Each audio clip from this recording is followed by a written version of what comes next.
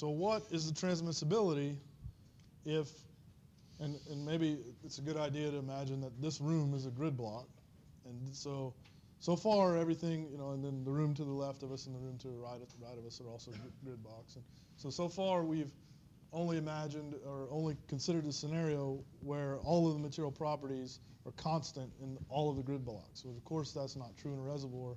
You have variations in permeability and other material properties. So if you imagine that the permeability in this room is 50 millidarcies and the permeability in the next room over is 100 millidarcies, then what's the transmissibility at the wall where we're going through? Or specifically, because remember the transmissibility has the permeability in it. Right? And so specifically, what is the permeability? Because we evaluated at the wall, what should it be at the wall? So it's 50 millidarcies in this room and 100 in that room. What do you think it should be at the wall? So 75, right? That's not a bad guess. Okay, let me ask you a different question. What if it were 0 millidarcy in this room and 50 millidarcy in that room? Then what should the flux be? Well, I guess maybe a better way to think of it is if it's 50 millidarcy in this room and 0 in that room, and we want to compute the flux going in or into that room, what would the permeability of the wall be? It would be 0. Right? So it's not an average. It's not 25, right? It's 0. So we need to come up with a way that can give us 0 when we need 0 and some other average, something in between otherwise, okay?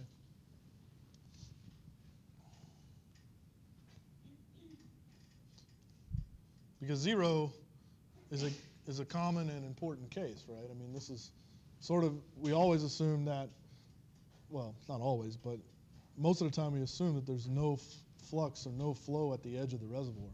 So one way to do that is to set the permeability in the surrounding grid blocks outside the reservoir to 0. So we want something that will give us automatically no flux across the boundary. So if we have a one-dimensional reservoir that we break up into blocks, so this is block 1 and this is block N, and then in between we have I plus 1, I minus 1, so that now each individual grid block has its own permeability, right? So remember, all the material properties for a grid block sort of live at its center, okay? So at the center of this grid block, we have K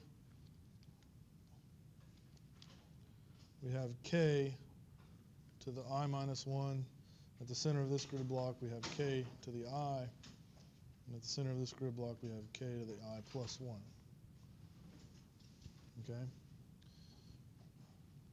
But if we want to compute the flux between the I plus 1 and the I grid blocks, right, let's write down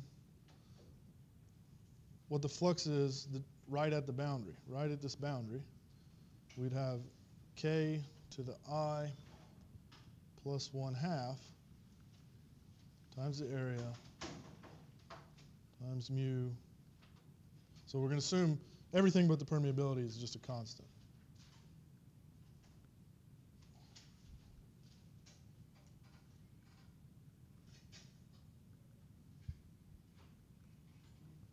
So we have that, and we're just going to solve this equation or rewrite it in terms of the pressure difference.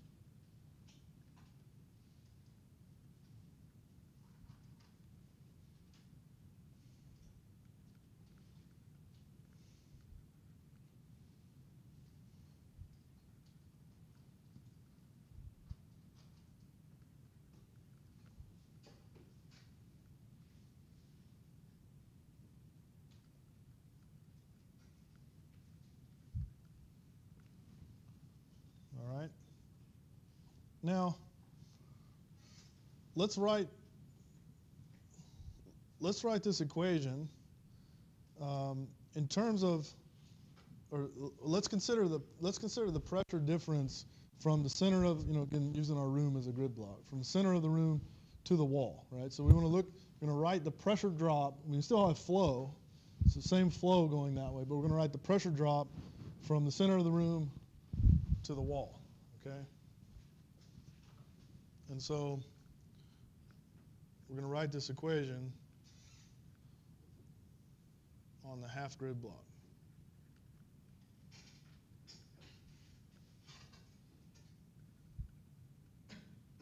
Right? So it's, just to be clear, it's the same Q, right? The Q goes from the center of the grid block to the center of the grid block. So it's the same Q. We're just going to write the pressure drop at the wall, right? So that's going to be the pressure at the I plus 1/2 minus I, PI. So that's at the center. Same Q. All the other material properties are the same. Except now we have delta X over 2, right? Because we're only writing it to the wall. Our whole grid block is delta X. Half from the center to the wall is delta X over 2, okay? Times the area. Now what K should we use? You know, before we're writing it right at the wall, so it's the K I plus 1/2. But now we're still in the grid block. And remember, the permeability in the grid block is the same everywhere, right? So what K should we use? If we're in the ith grid block, what K should we use? Ki. Okay. So now let's do the same thing, except this time we're going to write it from the I plus 1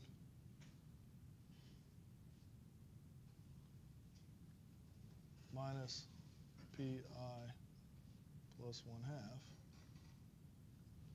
Right, so now we're in the I plus 1 grid block. We're in the next room, right? Writing the pressure drop from the center of that room to the wall. Okay? We share this wall. This wall is I plus 1. Right? The center of that room is, the wall is I plus 1/2. The center of that room is I plus 1. Okay? So we're going to write the pressure drop across that. So it's the same Q.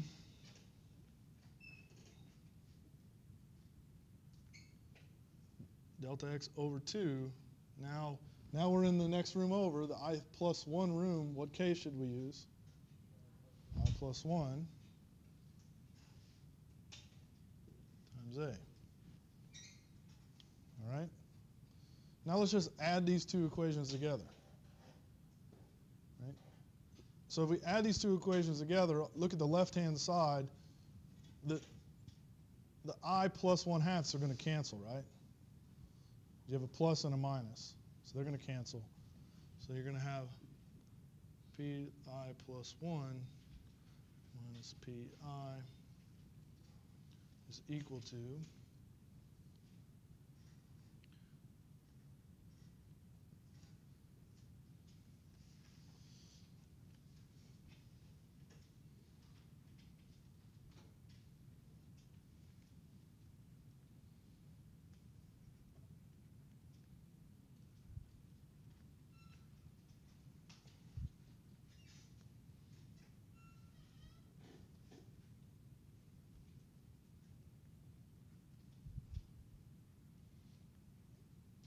or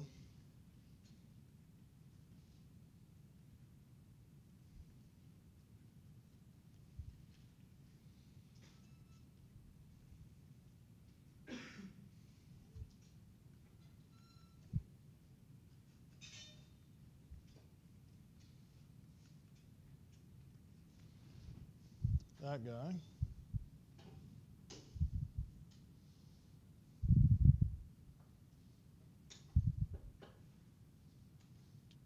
And if you want to rewrite it in terms of the flux, then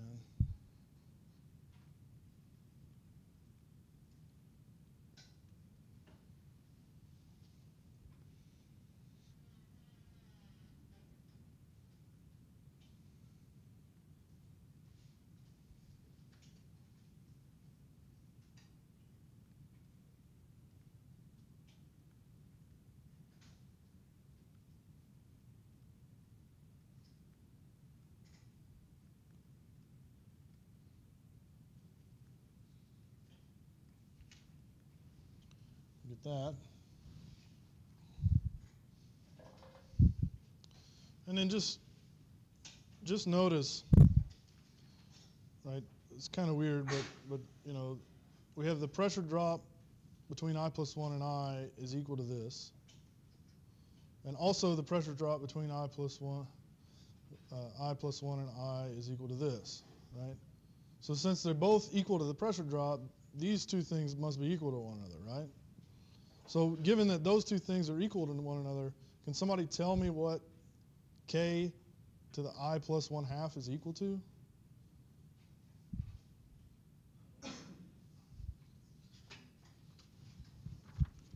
Because all the, I mean, the Q, the mu, the BW, the A, the delta X, they all cancel, right? So then I can just have an equation that's K to the I plus 1 on one side and something else on the other.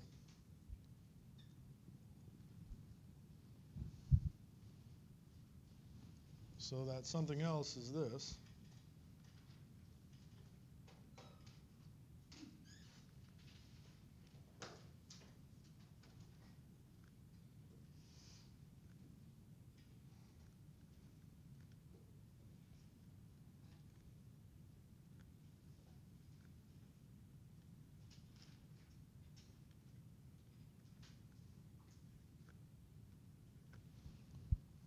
And does anybody know what that's called? Yeah.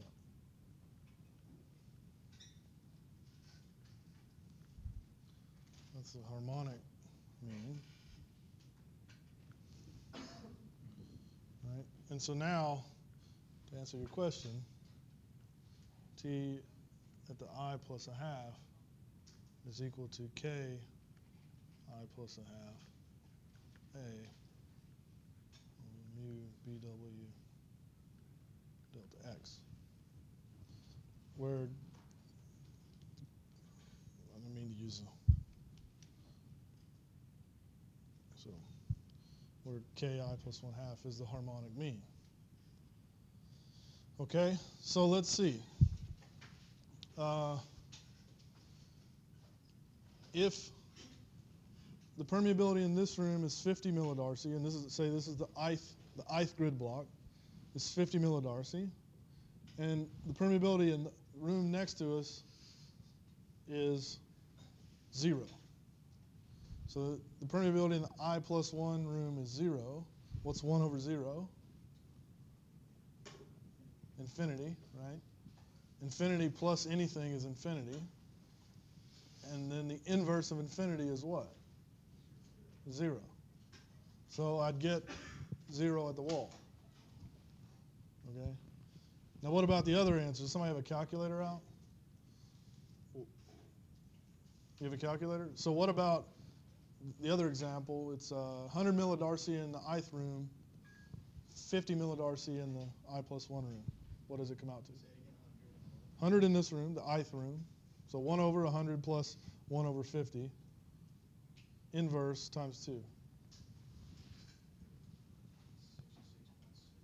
66.67. Okay, so it's not 75, right? It's not half, but at least it's in between, right? I mean, it makes sense. It's not 20, right? It's not 500. It is in between, so it sort of passes the sanity check. But that's typical. The harmonic average will always be lower than your standard algebraic mean, your standard mean.